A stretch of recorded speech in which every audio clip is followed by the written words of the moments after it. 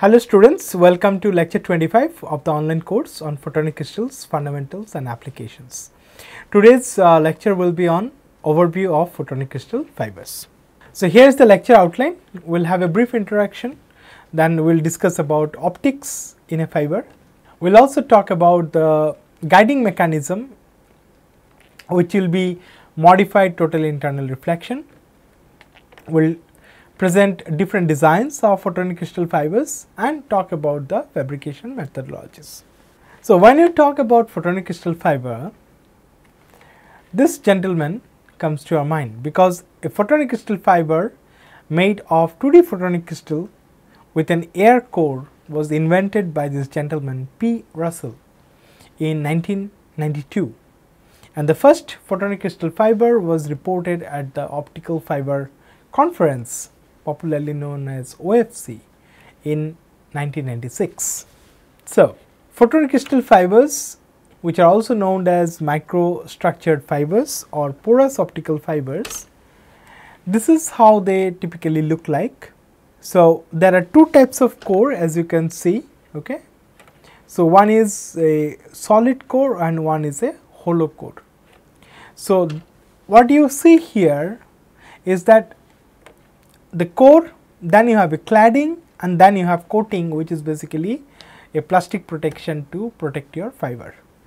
Now, you can see here that the cladding is basically having this periodic arrangement of microstructures, right, which is a 2D photonic crystal. Now, what is this core? The core can have two options. As I mentioned, it can be solid or it can be hollow, right. So, you can think of, in the solid core fiber, you have the silica glass capillaries, which are arranged around the core in a periodic fashion, and you can take the diameter of these capillaries as d and the periodicity to be capital lambda. Same you can think of, in the hollow core photonic crystal fiber, you can again think of silica glass capillaries, which are arranged around a glass tube. Okay, and this tube contains the core area, which is basically hollow, or it is basically a air hole. So, what is important here is that, in the first case you can see, or in this one, it is very obvious that the refractive index of the core material is higher than that of the cladding, isn't it? But in this case, it is something interesting, because the core is hollow. So, it is basically air. So, how does light is being guided in this particular case? And what is interesting, that when you have hollow core, you do not have any material, it is like air. So, there is no nonlinearity, there is no dispersion. So, it is an amazing feature to have a hollow core fiber, right. So, as you can understand, that photonic crystal fibers have wavelength scale morphological microstructure, which are basically running down the length of the fiber, right. So, this structure enables light to be controlled within the fiber in a way that was not possible by the conventional fibers, and it was not even imaginable. So, our understanding of what an optical fiber is and what it does is changing because of the development of this new technology, okay, and a broad range of applications are coming up based on this particular principle. So, let us look into a quick history of this photonic crystal fibers, and again this gentleman should be a part of that, because he invented it. So, 1992 was the year when the idea of photonic crystal fiber with air core was thought of. So, that is something amazing, people, we always know that in optical fiber the core should be having higher refractive index than the cladding. So, who would have imagined that a fiber with air core or hollow core is able to carry light. In 1995 they actually showed that 2D band gap exists in this kind of silica air photonic crystal fiber. In 1996 they completed the fabrication of the first hollow core photonic crystal fiber. In 1999, hollow core photonic band gap photonic crystal fiber was made, okay, and deployed. Then in 2001 fabrication of brake fiber was done, and 2003 brake fiber with silica and air core was also demonstrated. So, these are different types of photonic crystal fibers, and we will go into the details of each of these slowly. So, let us look into how optics behave inside a fiber. So, optical fibers are basically an excellent approximation to two-dimensional structures, as they are basically infinitely long in the third dimension, right. So, they are nominally invariant along their length, and all the interfaces are basically parallel to the fiber axis. So, the operating principle of light traveling inside an optical fiber is well known to us, and that is total internal reflection. So, you can actually see from this figure that this yellow portion shows the angle which is allowed for the light to go in, so that they can actually get total internally reflected from the boundary of the core and cladding, and that is how they will be guided. So, the reflection here is total internal reflection. So, you can think of the light entering the fiber within this yellow shaded angular region, okay, to be captured and propagate, that will be allowed to propagate through the fiber. Any light which is outside this incident angle will not be guided, right. They will simply exit through the cladding. So, you can think of like this. So, light enters and it is totally internally reflected from both ends, and then it keeps on traveling like that. So, this is the core, this is cladding, and on top of that there is a protection layer which is called coating. So, propagation light in such a structure happens in the following manner. Okay.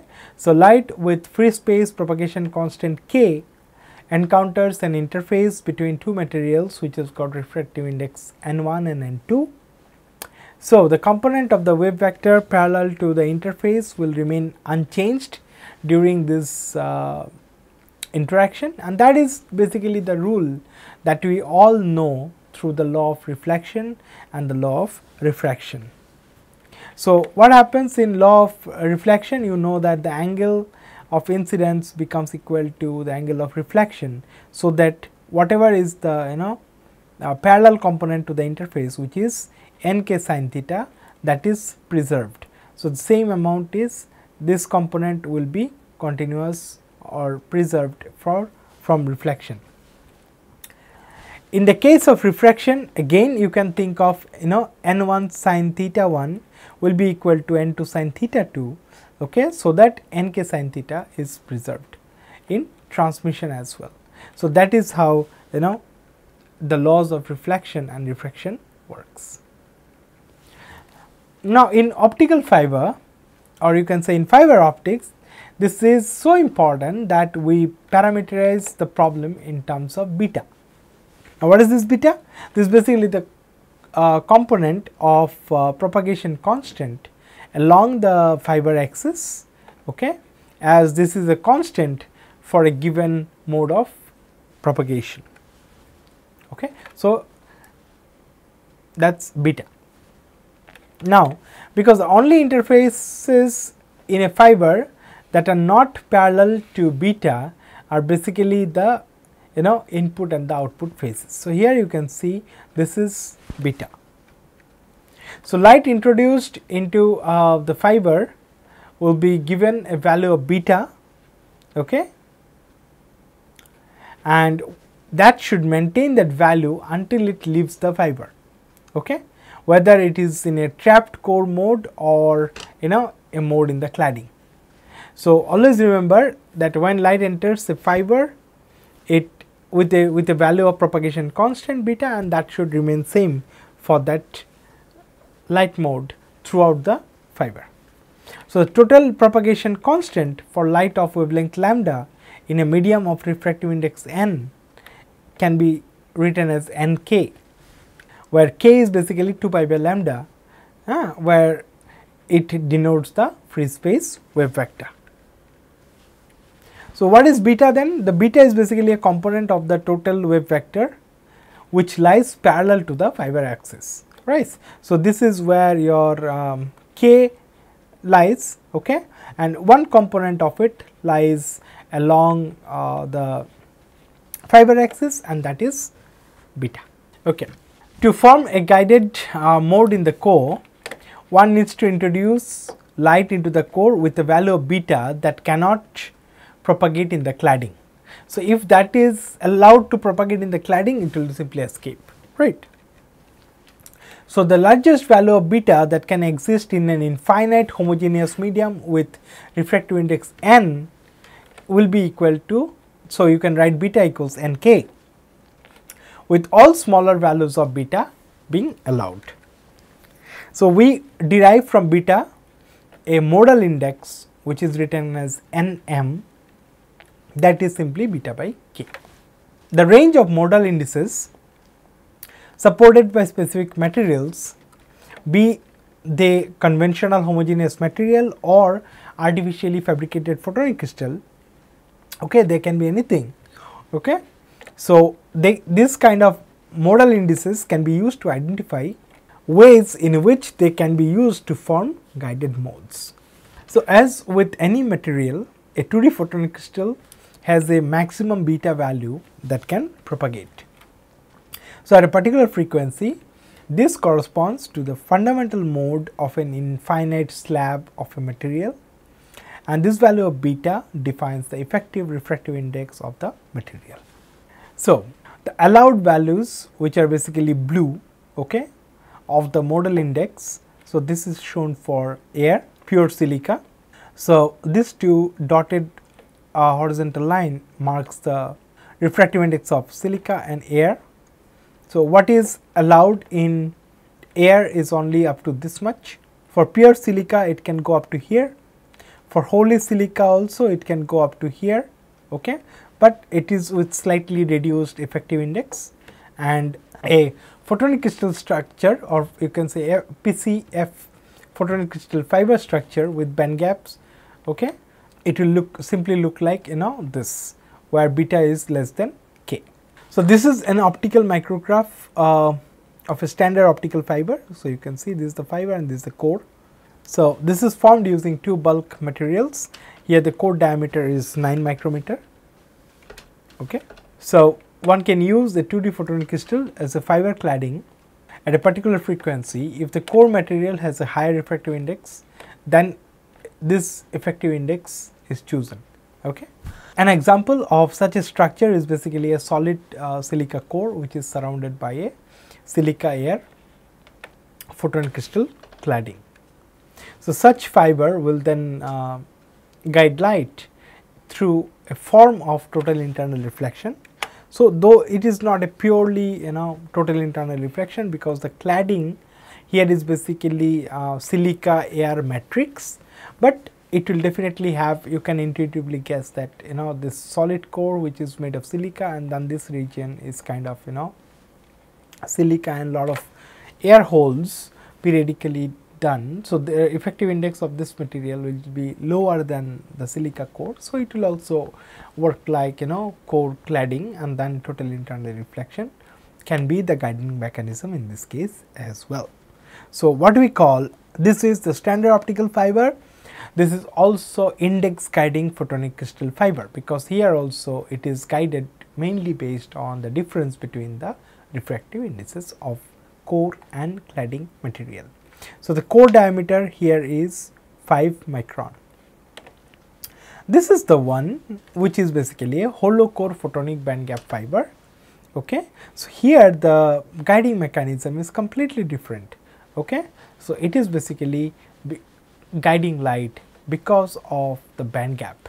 Okay. So, you have to create a 2D photonic crystal, and the light that you are launching in the hollow core should lie within the band gap frequencies or band gap wavelengths, so that the light cannot escape into this cladding. Okay. So, it will be helplessly traveling through this core, because there is no other route to escape. Okay. So, as we understood that this is in the case of a solid core photonic crystal fiber, the guiding mechanism is basically a modified total internal reflection. So, it is possible to use a two-dimensional photonic crystal as a fiber cladding by choosing a core material with a higher refractive index than the cladding effective index, right. So, it makes sense. An example of this kind of structure is the photonic crystal fiber with silica solid core, which is surrounded by a photonic crystal cladding that is in the form of a triangular lattice of air holes. Okay. So, these fibers are also known as index guiding photonic crystal fibers, because they are basically guiding light through a form of total internal reflection, which can be called as modified TIR or modified total internal reflection, just to tell you that it is not the conventional total internal reflection mechanism. However, they have many different properties with respect to the conventional optical fibers, right. So, this is a schematic of a solid core photonic crystal fiber with the triangular lattice of air holes, and you can see these holes are going across the length of the fiber, and this is a microscope image of that fabricated solid core fiber, which has got this kind of triangular lattice of air holes drilled. Now, the solid core photonic crystal fiber constitutes a triangular lattice of air holes, and we can consider the hole diameter d to be about 300 nanometer, and hole to hole spacing, which is basically the period capital lambda, and that is taken to be 2.3 micrometer. So, this PCF photonic crystal fiber did not ever seem to become multi-mode in the experiments, even for the shorter wavelengths. So, it actually only work as a single mode fiber, which is very good, right. So, the guided mode always had a strong single central lobe which is filling the core. So, this is the light confinement shown in this particular fiber. So, here you can see these circles, which actually small circles which mark the holes which are drilled into the fiber. So, what happens this particular endlessly single mode behavior can be understood by viewing the air hole lattice as a modal filter. So, what is that modal filter? So, since light is evanescent in air, the air holes act like strong barrier. Okay. So, they are the wire mesh of this particular filter. So, it is like a mesh that can hold this particular fundamental mode only. Okay. So, the field of the fundamental mode, which fits into the silica core with a single lobe of diameter between zeros, is slightly equal to 2 lambda. Okay. You can think it of as a grain of rice that cannot escape a wire mesh. Okay. So, it is something that it is actually blocked here. So, it will be there, and the silica gaps between the air holes belonging to the first ring around the core is too narrow. On the other hand, you can think of the lobe dimension of the higher order modes becomes smaller. So, they can actually slip between the gaps, okay, and that is how they are able to escape. So, what is important, as you can see, the ratio d by lambda. D is the diameter of the air holes, and lambda is the periodicity. So, this fraction, that is basically the air filling fraction of the photonic crystal cladding, okay, is important, and if this fraction increases, successive higher order modes will become trapped. So, you can do a proper geometry design of this fiber cross section to guarantee that only the fundamental mode stays there, only the single mode or the fundamental mode gets guided, all other modes will leak out. So, it becomes a endlessly single mode fiber, which is very important for long distance or long haul communication. For triangular photonic crystal fibers, this occur at d by lambda less than 0.4. If you maintain this particular ratio, you will be able to achieve that fit. Okay. So, by exploiting this geometry, it is possible to design very large mode area fibers which can be successfully employed for high power delivery, amplifiers and even lasers. Moreover, by doping the core, okay, in order to slightly reduce its refractive index, light guiding can be turned off completely at wavelengths shorter than a certain threshold value, right. So, those kind of functionalities can be added when you dope the silica core. So, optical fiber designs are completely different from the traditional ones, okay, which result from the fact that the photonic crystal cladding has gaps, okay, in the range of the supported modal index, which is beta by k, where there are no propagating modes. These are the photonic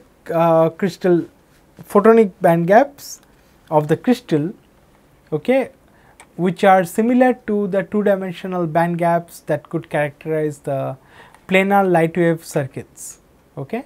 But in this case, they have propagation with a non-zero value of beta. So, it is important to underline that gaps can appear for values of modal index both greater and smaller than unity, that enables the formation of hollow core fibers with band gap material as a cladding.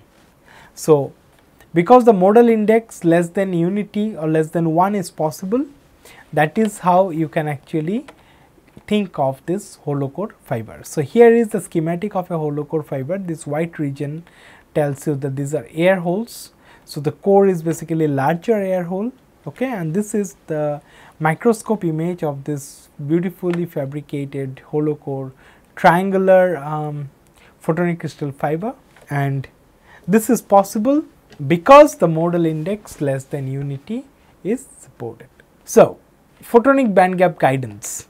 These fibers, which cannot be made using conventional optics, are related to the Bragg fibers, since they do not basically rely on total internal reflection for guiding light. In fact, in order to guide light by total internal reflection, it is necessary to have a lower index cladding material surrounding the core, and here there are no suitable low-loss material, okay, with refractive index lower than air at optical frequencies, and that is how this fiber, which is having a hollow core, is the most less lossy fiber that you can think of. So, the first photonic crystal fiber that exploited this photonic band gap effect to guide light was reported in 1998, and you can see this is the one, okay, that they made. So, this is the schematic of the cross section of the first photonic band gap photonic crystal fiber, okay, with a honeycomb air hole lattice. So, hollow core guidance, okay, had to wait until 1999. So, the first it was made in 1998, okay, and in 99, okay, hollow core guidance, when the PCF fabrication technology had advanced to a point where larger air filling fractions required to achieve photonic band gap for air guiding became possible. So, with that you can notice here that an air guided mode must have beta by k less than 1. Since this condition will guarantee that the light is free to propagate and form a mode within the hollow core, and it will make it impossible for that mode to escape into the cladding. So, the first hollow core photonic crystal fiber was this one, as you can see, okay, had a simple triangular lattice of air holes, okay, and the core was basically made of removing these 7 capillaries at the center of the fiber cross section. So, the parameters are given here. The hole to hole spacing, that is lambda, was 4.9 micrometer, and the core diameter here was 14.8 micrometer. Okay. So, by producing a relatively large core, the chances of finding a guided mode were improved. Okay. When white light was launched into the fiber, colored modes were transmitted. What does it indicate? It indicates that the light guiding exists only in restricted wavelength range. Okay. And that range usually coincide with the photonic band gap of the surrounding medium of the cladding. So, you can say that this is how the guiding takes place, but this is your for the solid core, you know that this is the solid medium and this is the photonic crystal that is around surrounding the core has a lower refractive index. So, you are basically having a modified total internal reflection, which is also known as index guiding mechanism. In the case of hollow core, you can see that you are basically taking help of photonic band gap. So, if the light that is launched in the hollow core lies within the photonic band gap, it cannot escape from the cladding and it will be guided throughout. So, this one is more or less very similar to the conventional fibers, but this is something very unique and it is coming from the photonic band gaps. So, let us now discuss about different designs of photonic crystal fibers. So, here you can see the first one is basically a single mode fiber with pure silica core. So, this is a pure silica core and this is the cladding. And how do you make the cladding to have slightly reduced refractive index than the solid silica core? Is by drilling holes, periodic holes in it. Okay. So, what is the mechanism of light guidance here? It is again total internal reflection. You can call it as modified TIR. This is what you have seen. This is basically air guiding fiber. That means you have a hollow core which is surrounded by a 2D photonic band gap crystal, so that light cannot escape into this. So, here the guiding mechanism is completely different. This one is again a different one. Here the light is confined in a low index region by a photonic band gap. So, here the core is made not air core, it is basically made of silica, while the holes in the cladding are basically filled with high index liquid. So, similar kind of contrast in refractive index is created here, so that the modal index, that is beta by k, can be less than 1. And this is a hollow cylindrical multi-layer fiber, which is basically a Bragg fiber, okay, with a all solid cladding. So, you can see periodic Bragg reflector kind of arrangement over here. So, now we will see electron micrographs of this PCF. The first one we have already seen. Okay. So, this is basically a band gap guiding fiber. So, in which light is basically trapped in a ring of glass around the central hole, okay, like this. Figure B basically shows you a strongly total internal reflection guided PCF with 0 dispersion, and it was achieved at 800 micrometer wavelength. Figure C shows you an extruded fiber which is formed from the commercial SF6 glass, and figure D is the figure of showing in hollow core. So, this is basically air, okay, and it is a photonic band gap fiber. So, now let us look into the fabrication methodologies. How do you make these amazing fibers? So, this is a schematic for making fiber, okay, and this is a schematic of stack and draw method. Okay. So, first you will be stacking the preform of the photonic crystal fiber, then this is the fiber drawing method where there is a furnace, we will come to that, okay, and this is how the preform is prepared. Okay. So, the method, as you can see, is generally similar to that used for other optical fibers. So, what is important here is to first make a preform which is of the scale of centimeter in size. So, this is how a preform PCF preform looks like, and then you use heat to to heat up the preform and draw it down a much smaller diameter, and typically it is of the order of the diameter of human hair. Okay. And shrinking the preform cross section, okay, but you have to maintain the same features. So, all these features of capillaries need to be maintained here. So, what you are doing, you are heating and passing it through a very small diameter, so that you can get a diameter of the order of micrometers, right. So, this way from a single preform kilometers, several kilometers of optical fibers can be produced, and it will be packed in a bobbin. So, air holes are most commonly created. So, you have to create air holes if you are talking about hollow core fibers.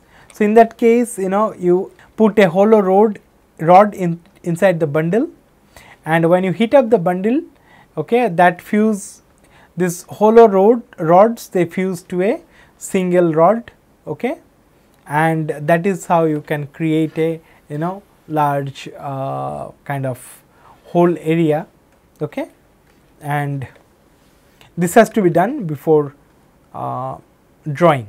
So, this method is called drawing, okay.